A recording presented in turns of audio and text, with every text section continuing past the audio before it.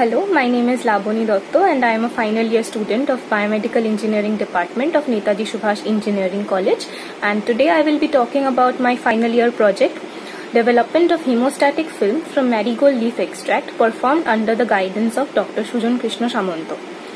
As we all know that marigold leaves have been used on cuts and wounds to stop bleeding since ancient times.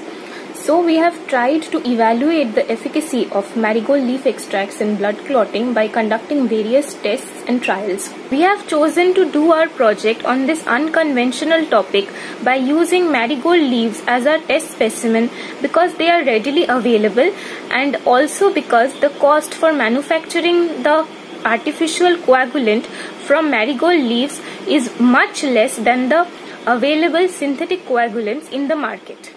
From studying the blood coagulation pathway, we can see that calcium acts as a catalyst. So we have used hydroxyapatite, which is a salt rich in calcium, to see the dual effect of hydroxyapatite and marigold leaves in blood coagulation.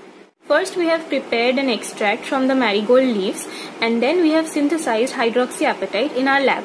To verify the standards of hydroxyapatite, we have done two studies, which is XRD study and FTIR analysis, to see if the prepared sample is according to the standards. Then we have done tests like the prothrombin time test to see that the marigold leaf extract gives faster plasma coagulation. Then we have done the simulated body fluid analysis to see that the extract is biocompatible, and we have also done a test by applying the extract on human wound and calculating the bleeding time to see that the bleeding time is reduced when the extract is applied and further reduced when the extract in conjunction with hydroxyapatite is applied.